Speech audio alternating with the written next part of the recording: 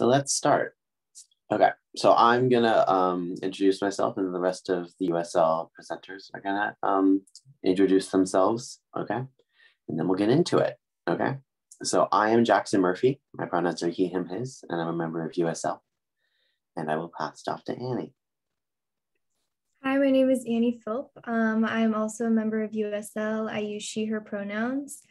And I'm also a member of Social Justice Club and Would Be Climate Strike. And I'll pass it off to Abigail. Hi, my name is Abigail. My pronouns are she, her, hers, and I am a part of USL. And I'll pass it off to Maddie. Hi, I'm Maddie Raceco. My pronouns are she, her, hers, and I'm a member of USL. And I will pass it to Tevrin. Hi, my name is Tevrin. I use they, them pronouns, and I'm a member of USL. And I'll pass it off to Eva.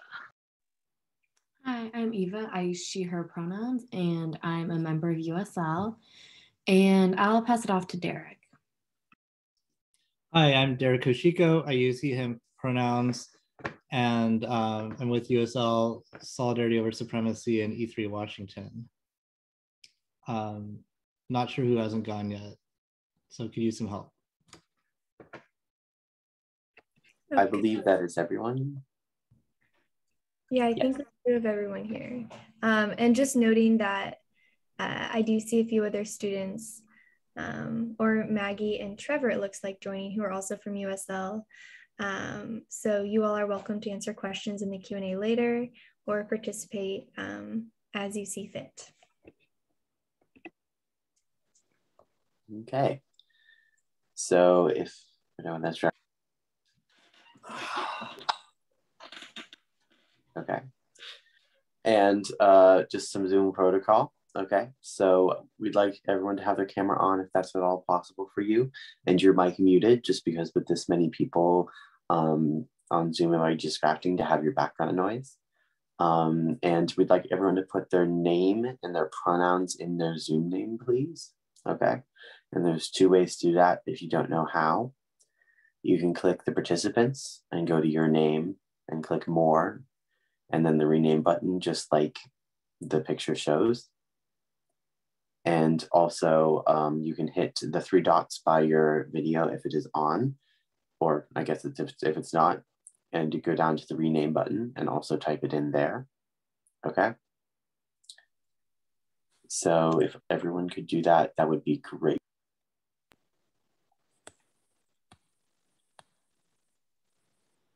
And the protocol, if there's a disturbance, we just would like everyone to turn their cameras off just for your own safety. And we will try to get the disturbance out as fast as possible. If it is too triggering for you and you need to leave the meeting, that is totally okay. And we will reconnect with you after the meeting via email. So yeah, thank you everyone for being here again. Yeah. Okay. Now you can change the slide, and I'm going to go into a brief summary of who we are, just for those of you who are newer to USL or don't know us yet. So we are USL. We're a student-led and student-organized organization, and we were founded almost 2 years ago by two students from South Whitby High School. And we started off protesting two local banks, Chase and Wells Fargo, who have a lot of investments in the fossil fuel industry. And yeah, and that led into the Letters for the Banks campaign, where we wrote those banks and other banks about their climate policies and ranked them. And yeah, and another action that we've taken is our Transforming Education campaign, which was kicked off by our webinar series last summer. And a result of that campaign that is still ongoing, we've gotten an ethnic studies class and environmental science class that will start at this high school this fall. And at the end of last school year, we also organized a counter protest that got 360 people, 160 of which were students, to defend those changes that we've made to our education. And we also, another successful, or at least successful part of a campaign, is we got a climate declaration passed by the city of Langley. which we are enacting or helping enact. So yeah, those are just some of our accomplishments and kind of a short overview of USL. Yeah. So next slide. Okay, so these are our future webinars. So this is the first webinar of a series of 3. This is the Patriarchy webinar series, and this one is the Introduction to Patriarchy. And the next one, next Monday, will be Rape Culture and Dress Code. And then on August 9th, which is also a Monday, is Misogyny and Toxic Masculinity.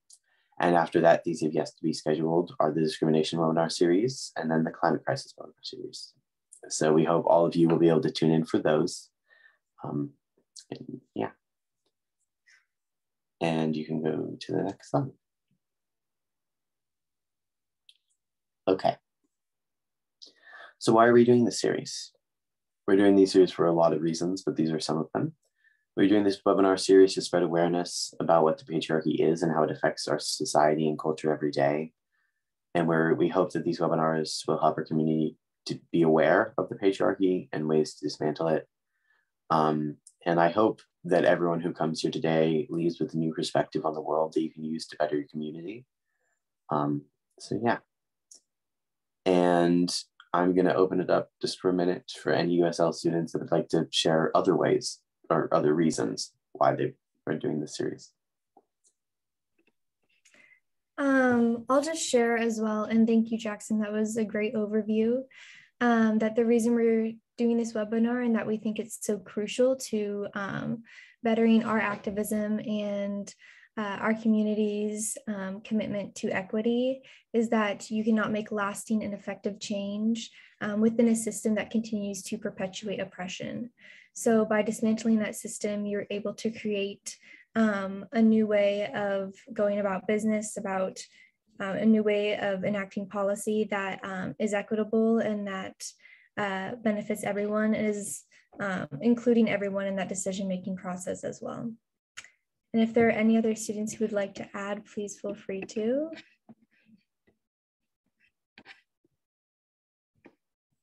Okay, here we go. So I am going to stop the share for a second here because having some difficulties with the presentation, but we should be good now.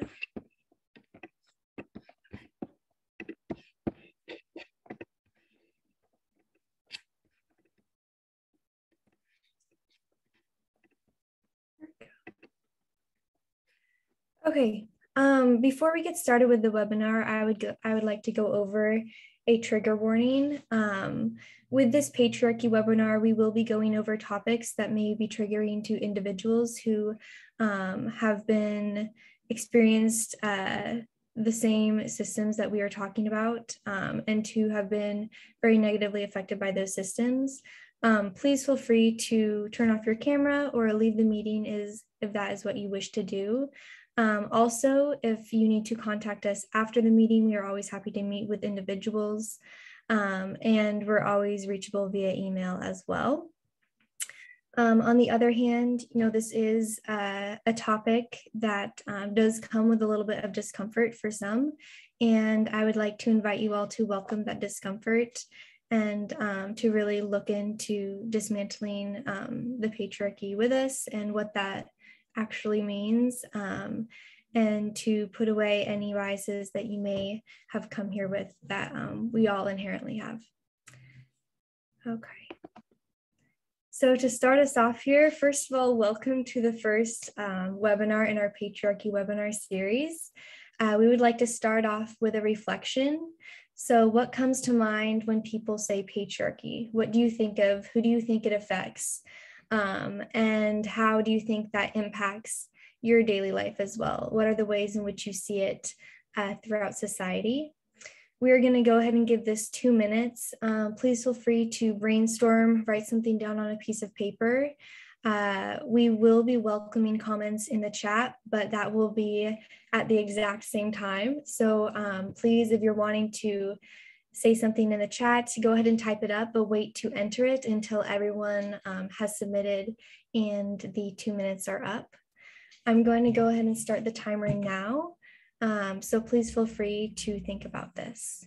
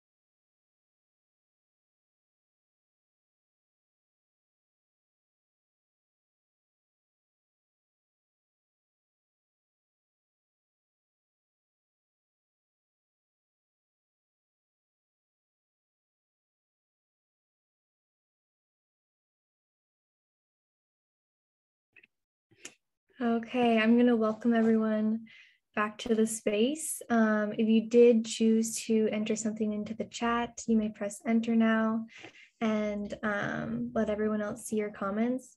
If not, again, that is totally fine. If you want to keep it to yourself and use it as something to reflect back on from the beginning to the end of the webinar.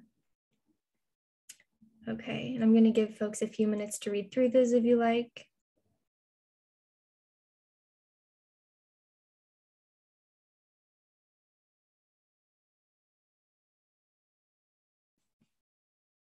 Okay. Before we get started here with our presenters, we do have, I think it's 3 students lined up to present here. I'm asking that as students are presenting, please do not add anything to the chat. We like to keep our questions for the very end, and this is just time to be like fully listening to what is happening. Please feel free to take notes if you wish to do so. And if you have anything that we do need to hear about, please feel free to private message myself or Derek. And with that, I will go ahead and pass it off to Abigail here. There we go. Okay, thank you, Annie. First, I'm just going to start by going over some basic definitions. So for patriarchy, that's basically just the system where men have more power than women, and it is a system built by men to oppress and control women. And this affects everyone, and it's really important that we realize it doesn't just impact women, but everyone in our society. Next slide, please. Okay, so there's also a lot of inequality within the patriarchy, and that's super important to acknowledge. For example, the patriarchy gives men power, but it doesn't give all men the same amount of power. This is usually financial and political and like representation wise. BIPOC men and LGBTQIA plus men, usually do not benefit as much from the patriarchy as white men do, because the patriarchy is a system built by straight white men for themselves. And this is also a very similar case for women. Women all aren't equally oppressed under the patriarchy. BIPOC and LGBTQIA plus women are more oppressed under society's standards than white women and other types of women. But it's really just important to realize that all these additional factors like racism, homophobia, transphobia, all play into the patriarchy and interconnect and intertwine. And yeah, it's just very important to realize that even if you are affected in a negative way by the patriarchy, there are still other ways for you to be privileged. For example, in the workplace, even though white women are still affected negatively by the patriarchy, they are still more likely to be taken seriously and given better opportunities than a Black woman. And that is due to just like white supremacy and racism that are intertwined with the patriarchy. Okay, next slide, please. Okay, now I'm just going to go over some things about heteronormativity, which is also a big part of the patriarchy. So if you don't know, heteronormativity is just the effect based on the belief that heterosexuality is the only normal sexual orientation, which is obviously not true. And this started a long time ago, hundreds of years, when gender inequality was like very, very bad. And it was created by the combination of gender inequality and the enforcement of heterosexuality to create heteronormativity. And this is basically just the idea that women were weak and submissive, and therefore they needed a man who was thought of as strong and dominant to protect them, that they had to marry and just do everything they could to make his life easier and serve him. And this helped to rationalize the power that men had over women and give them like an excuse to participate in this patriarchal behavior, which is helping to create this heteronormativity. And also, I should mention that at the time, LGBTQIA+ marriage was basically all outlawed and very taboo in the society. And this was also just a huge role in creating heteronormativity. Okay, next slide, please. And then lastly, I'm just going to talk about what the patriarchy has been like recently. So a lot of us have heard probably the term girl boss on social media, which is really just like a harmless joke when you think about it, but it can be used in negative ways. For example, just like many young feminists are tokenized by the term girl boss, and it's used to make fun of them and discredit their valid opinions about the patriarchy and all things that have to do with the feminist movement. And it's mostly like adults and anti-feminists that are attacking these younger people for wanting to make change by just discrediting their opinions and everything that they stand for. So that's really not okay. And also, we need to recognize that patriarchy is a framework that is built into our society, and it's intertwined with so many forms of discrimination, and everything is all interconnected. And that's why it must be dismantled. Okay, now I am just going to pass it back to Annie for a story time section. Thank you, Abigail. So we did put in a story time section for this webinar because we thought that it would be a good experience for all of us to listen to each other, the participants here, and to listen to our stories of how the patriarchy has affected us individually. I know that it is challenging to have a story that shows blatantly how you are affected in those ways, but we do invite people to share. And please, when people are sharing, try to keep comments again to a minimum unless they are encouraging. Please refrain from questioning someone's story and taking away the validity of that story. And I'm sure you can all agree with that point.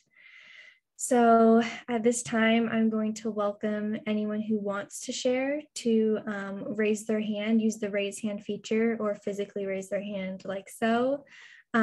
Derek will be creating a stack in the chat here that will allow folks to share in a given order. And I can also wait a few minutes if people need a little bit of time to think about what they might share.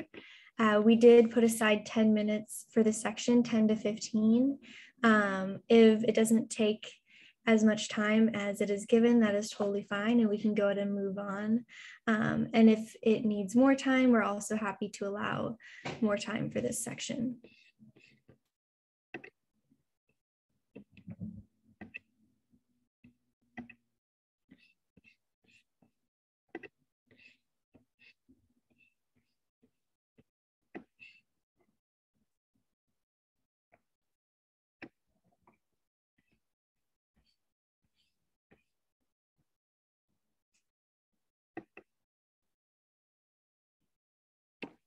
And I'm also welcoming any questions if folks are confused about the prompt or what they might want to share.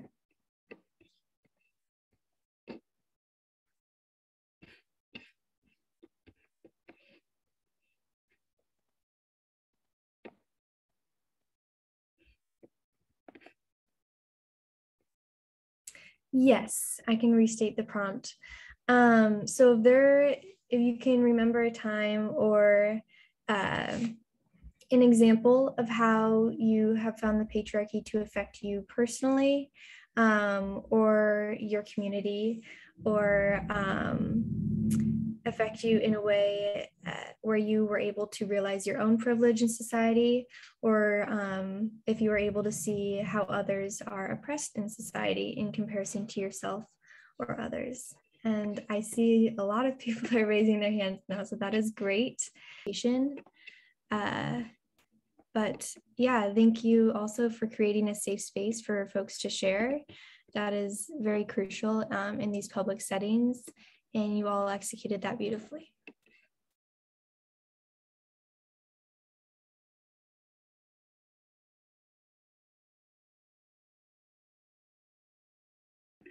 Okay, Tevrin, I'm going to pass it to you. Okay, so feminism. Feminism, put very simply and broadly, is the belief that all people are equal regardless of gender and should be treated as such. Because of systematic and personal biases or oppression, especially the patriarchy and transphobia when we're talking about gender, although as mentioned before, all systems of oppression are connected and intertwined. People of all genders are not treated equally. Feminism puts a particular emphasis on rights for women, although it is important to acknowledge that all genders besides men are oppressed by the patriarchy and its interconnecting systems and should be included as feminism, and men are also affected by the patriarchy. In the next few slides, I'm going to give a brief overview of the history of feminism using the organizing system of waves that is commonly used when discussing the history of feminism. However, I recognize that this is not a perfect metaphor.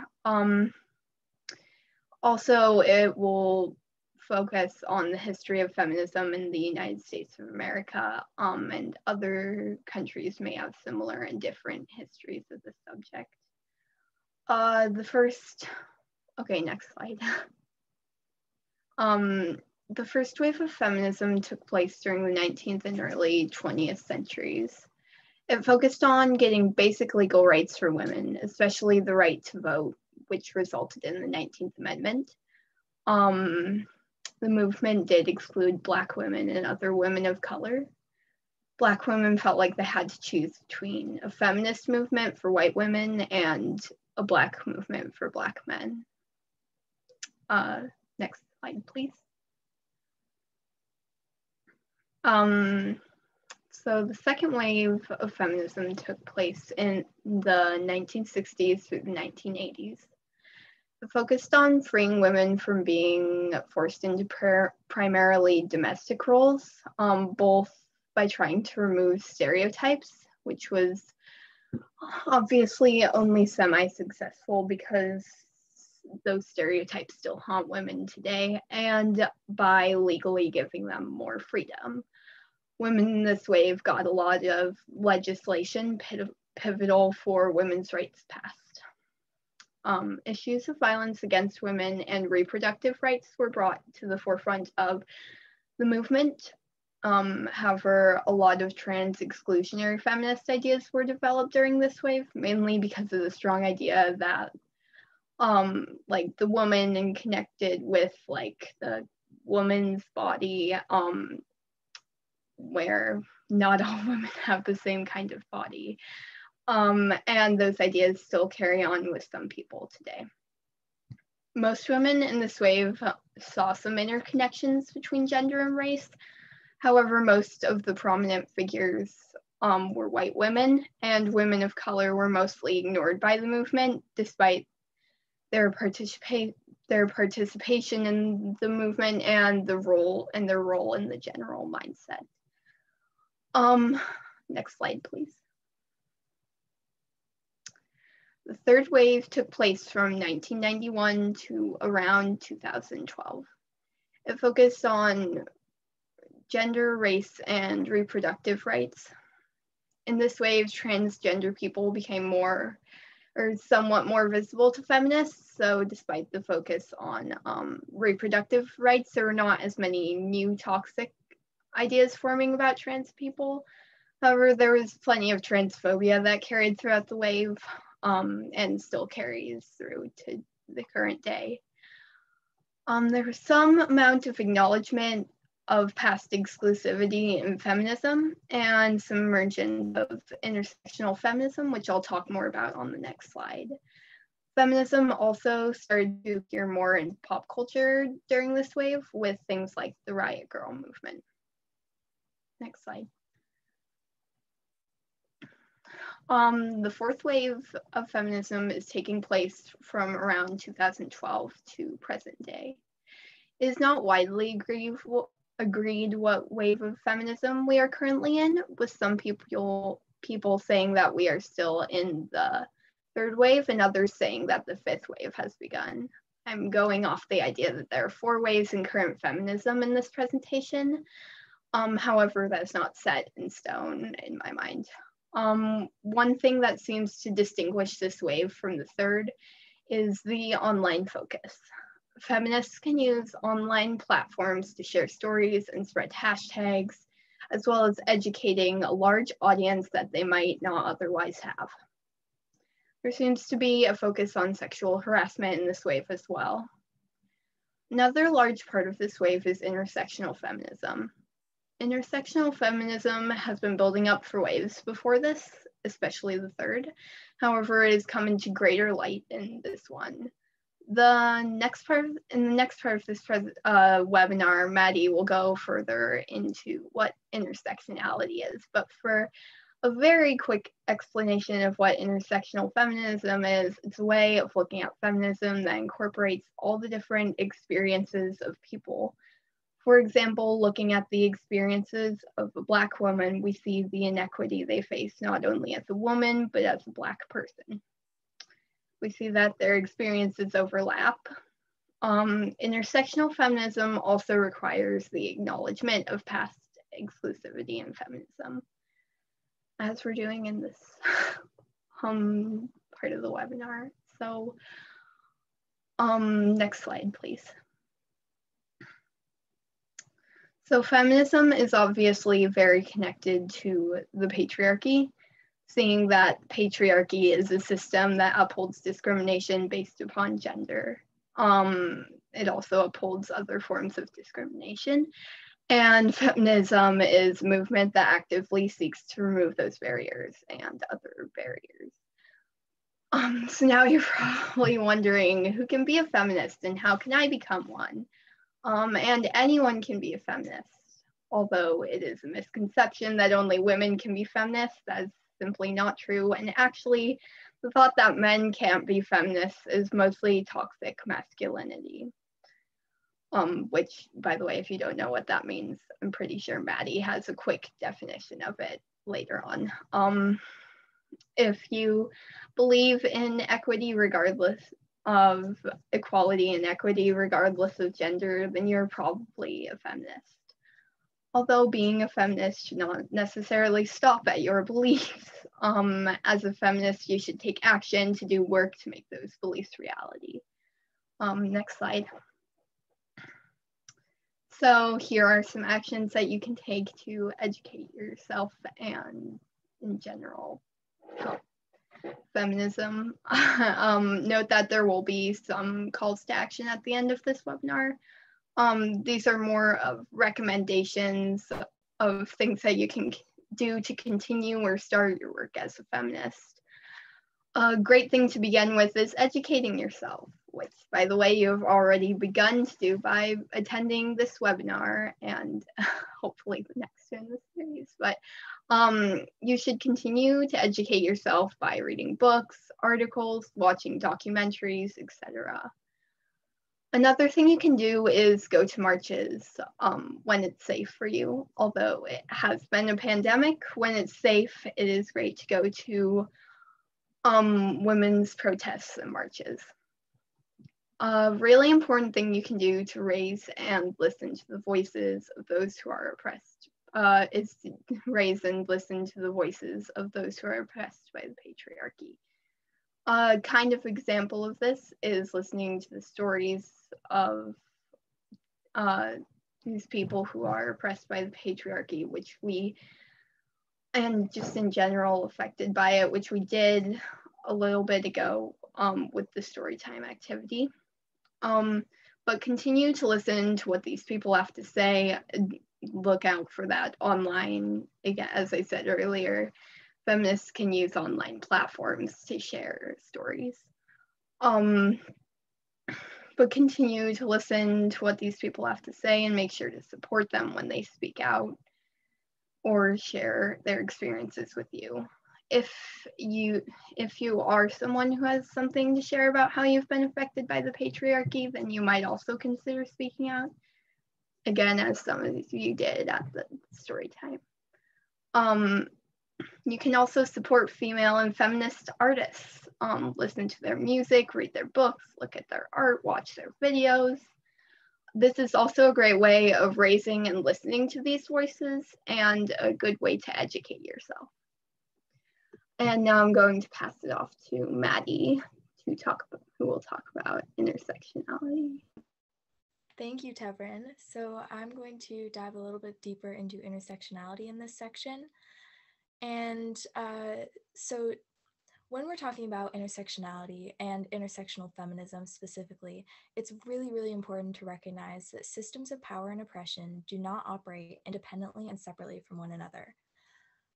It's really crucial that we acknowledge this intersectionality in order to truly understand the patriarchy and take steps toward dismantling it. Centering the voices of people whose social identities overlap to create compounding experiences of discrimination is another important aspect of intersectional feminism. For too long, as Tevrin mentioned, the feminist movement has included women of color and members of other marginalized communities. This needs to change for progress to be made. And before we move forward, we're going to do another super quick personal reflection. It's only going to be about a minute. And this time we're actually just going to have you either think through your ideas yourself or just write them down on paper, but we are not going to be sharing out at this time. Although I hope that as we continue through this section, you'll be able to kind of revise and add to these ideas as you gain more knowledge. So the prompt is, how does patriarchy disproportionately impact certain groups of people? Now we're just going to take about a minute on this and we will move on shortly.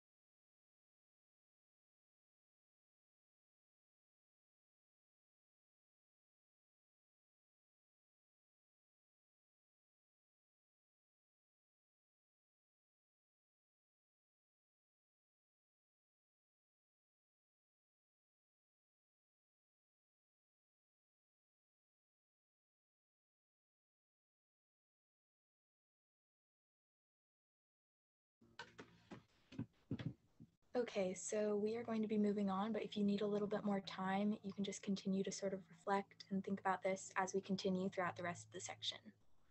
Next slide. Okay, so the first topic we're going to cover is patriarchy and how it relates to racial discrimination. Now, as Abigail discussed, not all men are granted equal power under the patriarchy, just as not all women share the same experiences of gender bias and misogyny.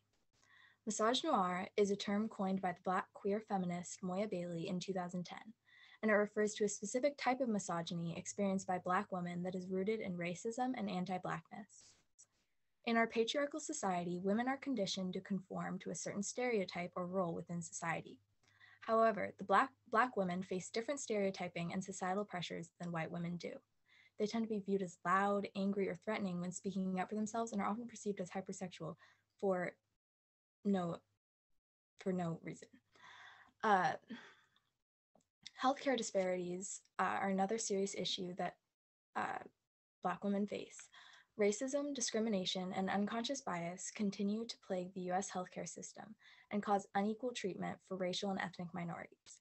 This is particularly relevant to Black women during pregnancy and delivery. Many have attributed the fact that Black women have nearly 3 times the infant mortality rate to healthcare disparities based on their race. Sorry about that.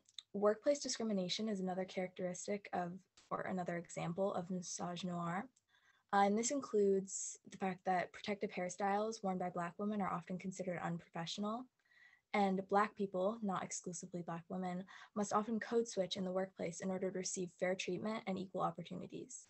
And just to clarify, code switching essentially involves adjusting one's style of speech, appearance, behavior, and expression in order to make others more comfortable. And those other people are the non-Black people who tend to be in charge in the workplace. Racial gaslighting is another huge characteristic of misogynoir and a serious issue. It's a form of psychological manipulation that makes people of color question their own experiences of racism. The experiences of Black women often go overlooked, unnoticed, and untold, specifically in cases of police violence and sexual assault. The validity and truth of their stories is often questioned and heavily scrutinized, which only worsens the trauma. Systemic oppression dating back to colonization and slavery can be identified as the root cause for most of these issues. During slavery, Black women were completely denied autonomy over their reproduction and sexuality. White slave owners were in complete control, and a Black woman's worth was essentially reduced to her reproductive capabilities, which led to the sexualization and fetishization of Black women that we still see today. Women of color also occupy over half of all jobs in the domestic service industry in the US here today. This is also a result of colonization and slavery because historically, women of color worked almost exclusively to serve white families. Next slide. So the wage gap can also be attributed to systemic oppression. And although women in general do make less than men in general, this disparity is much greater for women of color. According to 2021 data from PayScale, women make 82 cents for every $1 made by white men. As I said before, this gap is much more severe for women of color. Asian women make 95 cents per dollar made by white men. Native Hawaiian and other Pacific Islander women make only 76 cents. American Indian and Alaska Native women make only 69 cents. White women make 82 cents. Hispanic women make only 76 cents, and Black or African American women make only 77 cents per dollar made by white men. And that really, really starts to add up to create huge issues that lead to basically poverty and other financial struggles. Next slide. So the next topic I'm going to cover is patriarchy and how it impacts the LGBTQIA+ community. The first sort of point that is really important to be discussing is gender roles. So femininity and masculinity were associated with gender in the establishment of the patriarchy. Living in a patriarchal society, we've been conditioned to associate masculine traits with men and feminine traits with women, which is simply not true. These gender roles are centered around male dominance, and people who do not conform to gender roles dictated by the patriarchy often face discrimination. Now, when discussing the experiences of transgender people under the patriarchy, it's important to understand that a person's experiences and roles within a patriarchal society are based more so on societal perception than on their own personal identity. Because of this, transgender men who are perceived as men by society can experience male privilege. However, they can also experience misdirected misogyny by those who do not accept their gender identity. It's important to note that this is misdirected because by definition, misogyny is prejudice against women, and transgender men are not women. However, it is still an issue that they face. Transgender women, on the other hand, rarely experience male privilege, even from people who do not accept their gender identity, because of the intersectionality between sexism and discrimination on the basis of gender identity. The discrimination that a trans woman faces for being trans essentially negates that privilege that she may have been granted from being perceived as a man. And trans women who are perceived as women, correctly perceived as women by society, do experience misogyny, which is why it's so crucial to include them in the feminist movement. Now, the experiences of non-binary people in a patriarchal society are very unique because the patriarchy operates under the assumption that gender is binary. So therefore, the usage of pronouns, any pronouns other than she, her, and he, him, contradicts patriarchal ideals. Therefore, people who are perceived as androgynous by society don't really fit into patriarchal gender roles because those roles are catered to men and women. However, similar to transgender people, non-binary folks who are incorrectly perceived as men by society may experience male privilege, and those who are incorrectly perceived as women by society may experience misdirected misogyny despite not being women. It's a little confusing, and it's something that we all need to sort of understand in order to solve this issue. Next slide. Okay, so lastly, I'm going to discuss patriarchy and its impact on climate. Male privilege is one of the major factors that is holding us back when it comes to mitigating the effects of the climate crisis. People who are in a position of privilege, such as cisgender, heterosexual white men, tend to be less likely to take climate action because they are not facing the direct impacts. The issue here is that privileged people, these cisgender, heterosexual white men, are the ones making decisions regarding the climate crisis. This needs to change. I've said this over and over again, as well as many other USL members throughout this webinar, but that is why it is so crucial that we center the voices of those most impacted by the climate crisis and other social justice issues when making decisions. Toxic masculinity is another factor that is kind of preventing us from taking climate action. Toxic masculinity, which is a product of the patriarchy, causes many men to regard traditionally feminine traits as inferior or weak. Eco-friendly behaviors have been associated with femininity. Therefore, those behaviors and actions are less likely to be taken by men who are insecure in their own masculinity. This could be as simple as bringing a reusable bag to the grocery store, or as large as refusing to make a policy change that's intended to combat the climate crisis. And that is why, in order to save the planet, we need to smash the patriarchy. And with that, I will pass it to Annie. Thank you, Maddie. I'm now going to go into the closing here before our Q&A. First of all, thank you all so much for joining us today. As many of you know, we will be having 2 more webinars in the Patriarchy webinar series. The next one will be next week on Monday, the 26th, at the same time from 4 to 5:30. That webinar will be going into rape culture and then also a segment on dress code. We will have students presenting for about the first 15 minutes of that webinar, and then we will have an amazing guest speaker come in and do a presentation that goes more in depth and relates those 2 topics to the patriarchy. In addition, we have a few calls to action. Please promote the webinar series to your friends and family. Coming out, and Derek, if you could please paste in the chat the registration to the next webinar, that would be great. We, have a certain bandwidth when it comes to who we can reach out here, and we do have quite the email list, but it is still so helpful if you all can spread the word. And then share what you've learned with the people around you. If there's something that stuck with you, please make sure to share it with others, whether it's in a public space, at work, or with your family members, and please hold each other accountable. Okay, moving forward, We are going to go into a Q&A session. And for the first 2 minutes of this, we would like to invite you all to sit with us and listen to some bird sounds and just kind of think about and reflect on the past presentation and some questions that you may have for students.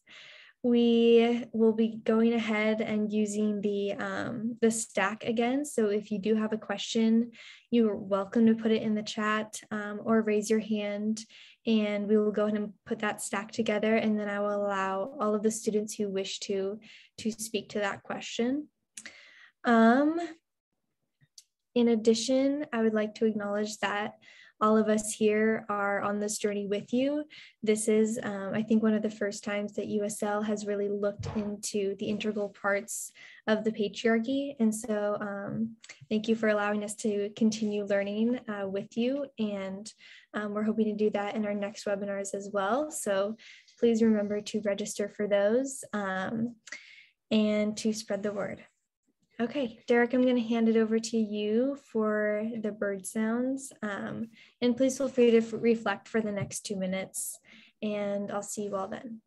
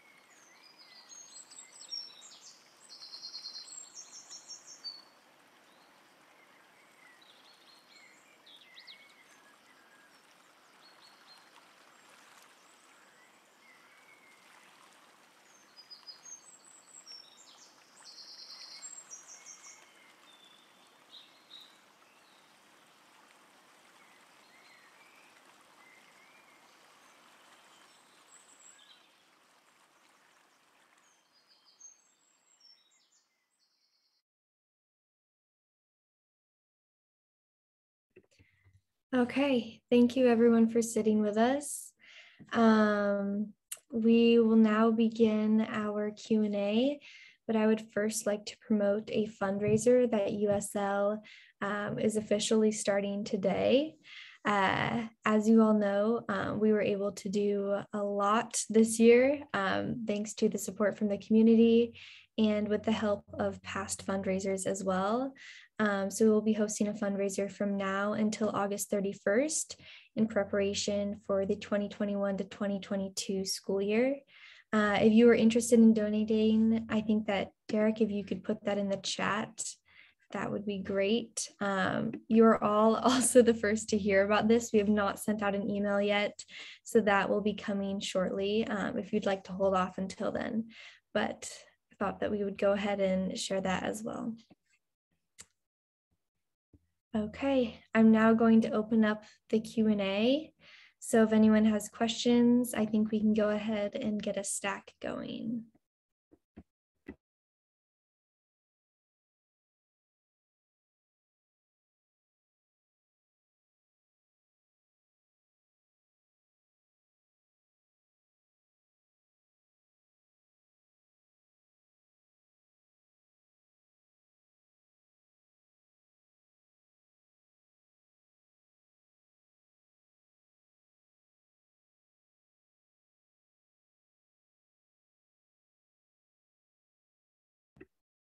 Okay, Maggie, do you have a question? Yeah, it's sort of a question and a comment. First of all, thank you so much. Thank all of you USL students for presenting and putting together this webinar. It's so cool to see it kind of from the outside since I'm usually involved, but this was amazing and very in-depth. And I'm so happy to see what you all put together. My other question is where can youth members who are here and maybe haven't been to a USL meeting before or want to join USL, where can they reach out to join or see if they're interested in joining USL? I think that for students who are here, if you have us on Instagram, it's USL. Let me double check it real quick. If you have us on Instagram, then you're welcome to contact us that way. We also do have an email that we can use, and I'll paste those in the chat as well, so I'll make sure to get to that. And you're also welcome to reach out to myself or Maggie or any other students you see here who have USL in their bios, and we'll be happy to answer any questions. We usually like to meet with students separately before they join a larger meeting, just so that they kind of know what they're getting themselves into. We've heard that joining the USL meeting right off the bat is very overwhelming, so we try to make sure that students are not feeling that when it's unnecessary.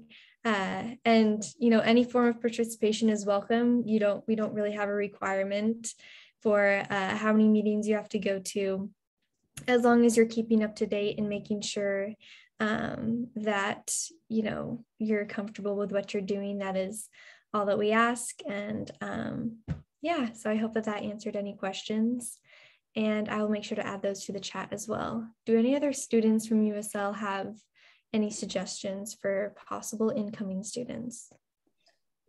I would just like to say that something I really, really like about USL that's benefit for being student run is that there's no capacity requirement. So if you need to take a step back because you have a hard class or you're doing something else, or you just need a break from this, everyone totally understands and everyone else steps up and it all works out.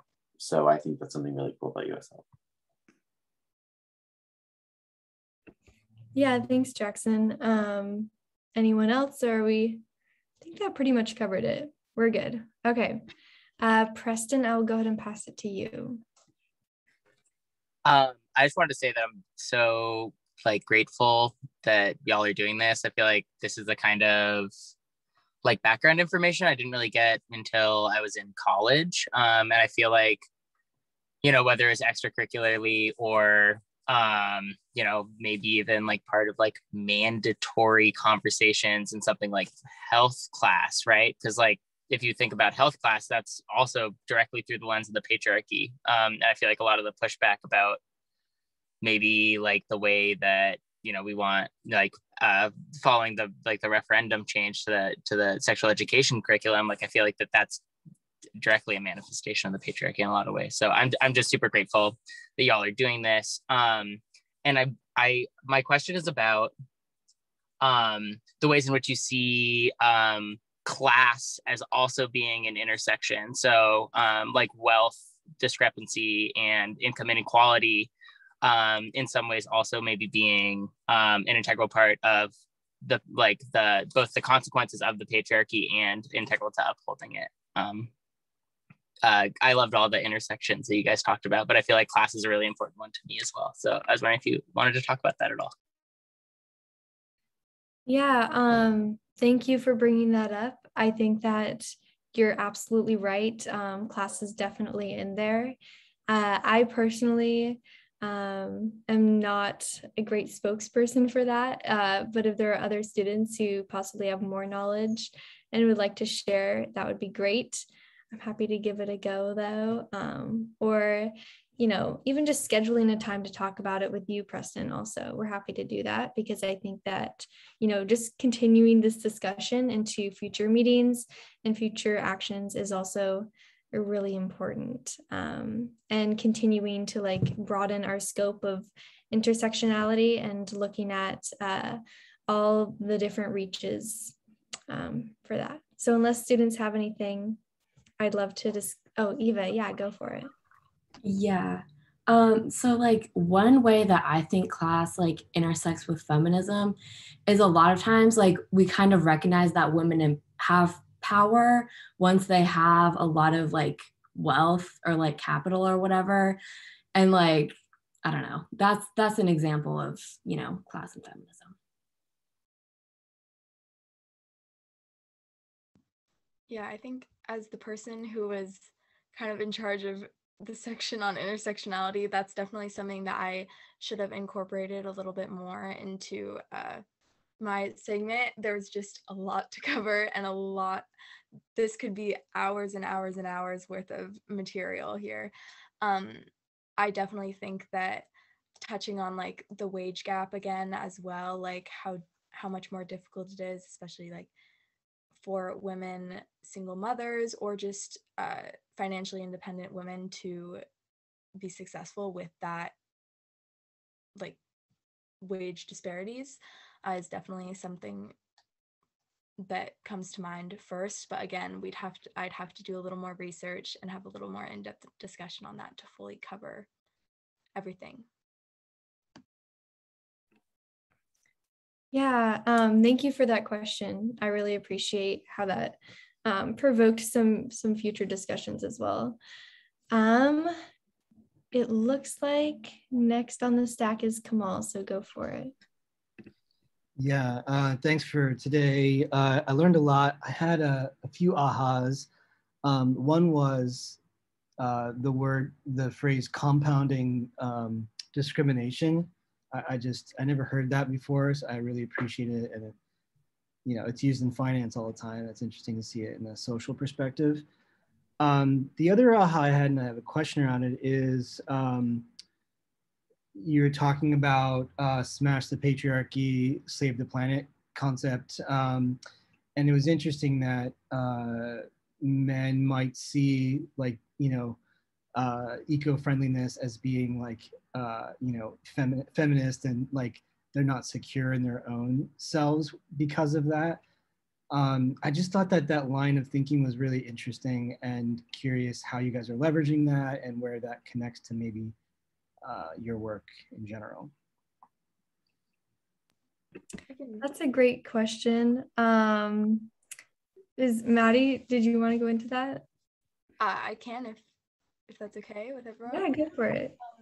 I think that definitely the work we're doing here with educating people, I mean, the patriarchy is this system that's been ingrained in all of us, this toxic masculinity. It may not be something that people are even realizing. So this type of education is going to help sort of take down those biases and preconceptions about how certain things are innately feminine or masculine, because, and I think that will be very helpful in getting more men involved in climate action.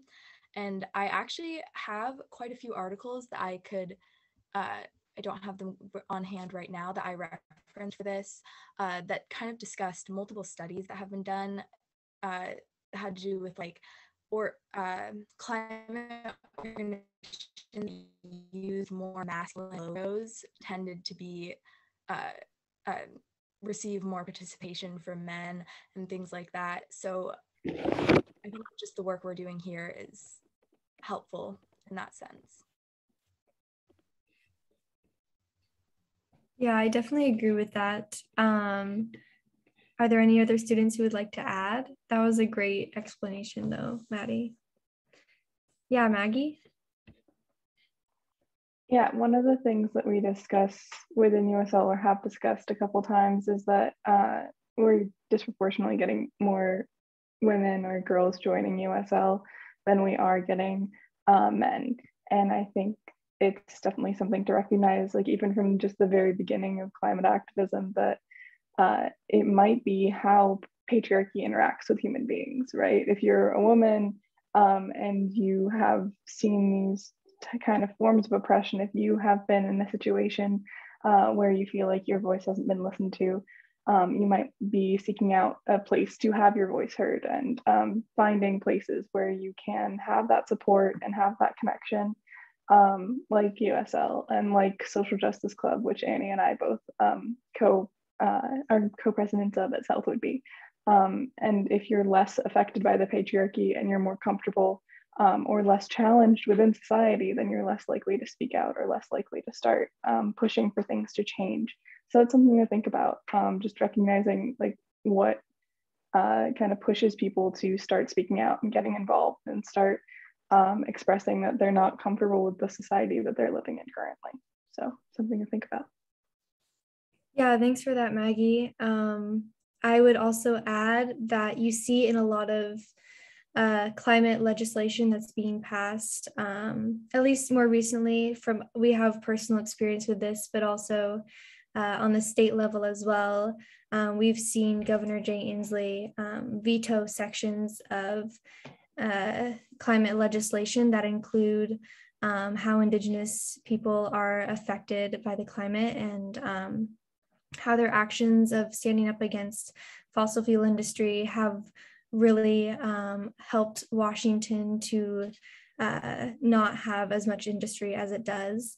And so by failing to recognize that and choosing not to recognize it, you are continuing to uphold the patriarchy, and to also have someone such as Jay Inslee, who is a white man in power, be making those decisions that inevitably do not affect him directly whatsoever, is I think, very upsetting, and something that we have to look at, especially with older white environmentalists. That seems to be a common thread. We did experience that same thing with Langley City Council when we were trying to pass our own climate emergency declaration.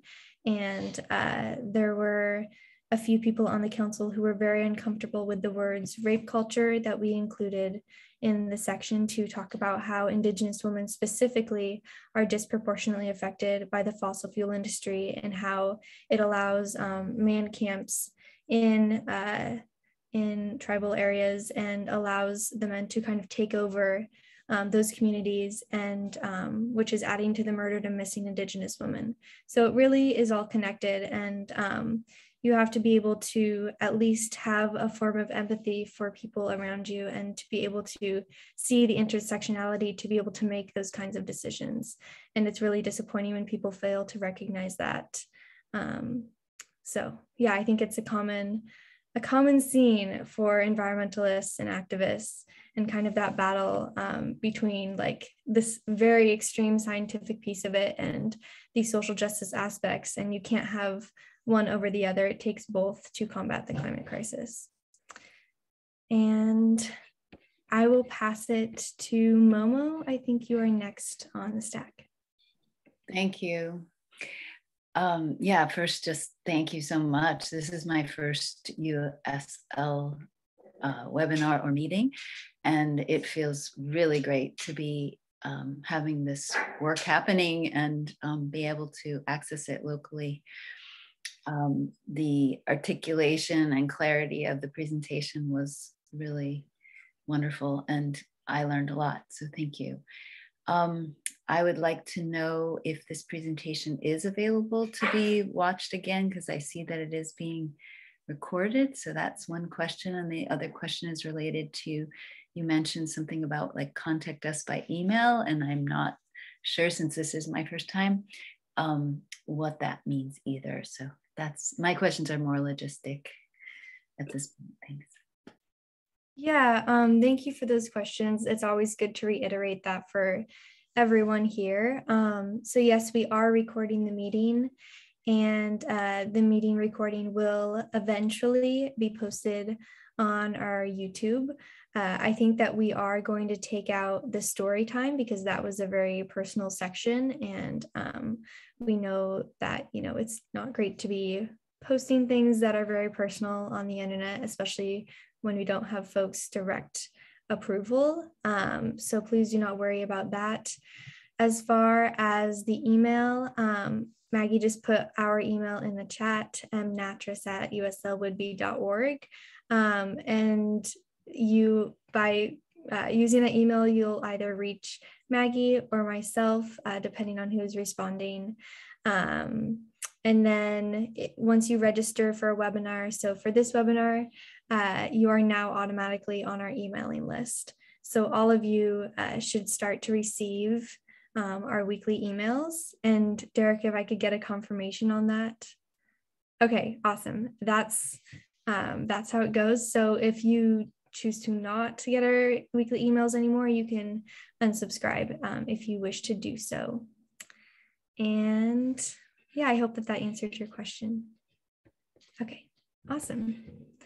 It looks like we have Shelly next on the stack. Yes, thank you. And just ditto on the kudos. You guys are doing an amazing job, and this was very impressive. And I just really appreciate your insightfulness as well.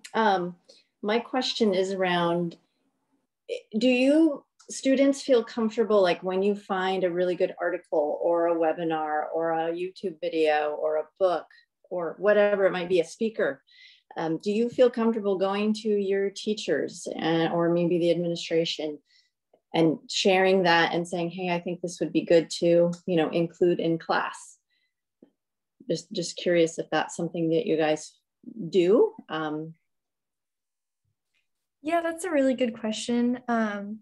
I think I can speak for myself and then I'll pass it off to other students who have something to add. But with the discussion around curriculum change that has really been promoted a lot last year, I think that in the future, students will be more likely to come to at least certain teachers with concerns that they have about the curriculum, or to, you know, try to include something else that will really help to benefit everyone in the class. So I'm seeing the discussion start to happen, and I'm seeing that to be a very real possibility in the future, where teachers and students can be working together to benefit the education of the students and the school environment. And so I'm very hopeful for that. And I'm also really excited because I think that after, you know, that conversation is started, it's only a matter of time before more students are able to catch on to that idea of collaboration and standing up for your education and sharing your voice. So yeah. And if there are any other students who'd like to add, Abigail?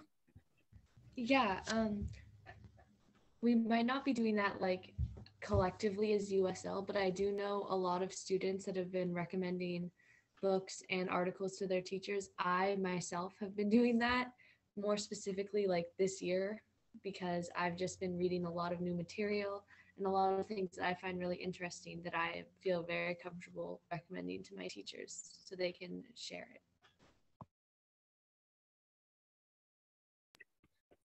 Yeah, would anyone else like to share, or maybe just a thumbs up if you're ready? If not, please share it. I see Jackson. Yeah, go for it. Yeah, so I think for me, the online format has been kind of harder to directly interact like that. I have recommended a couple books to one teacher in particular. And the school did send out an email, I'm not sure if everyone saw it, requesting books for their library. And I requested a lot of representation books for the library that they did get, and I saw there. So I think the school's way more open now to that. Yeah, I definitely agree. And also, just really quick, I have just realized it's 4 minutes past time. So if you do have to leave, please feel free to leave. We really appreciate all of your questions and all of your support throughout this webinar. I think we do have one more question from Gary. And then, you know, we're all probably going to hop off, but if you need to leave now, please feel free to do so. And we greatly appreciate all of your support. Well, I'll begin my question with a comment. First of all, how humbled, awed, and generally impressed that I am by you all. And I gotta mention your mentor in that as well. Having been raised as a dominator in the patriarchy, as I mentioned earlier, but marrying a feminist was really instrumental in changing my worldview.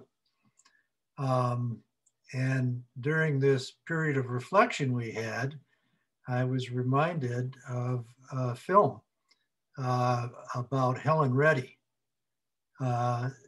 who wrote the song that really galvanized the movement in the 80s. And I was wondering how many of you young people were familiar with I Am Woman.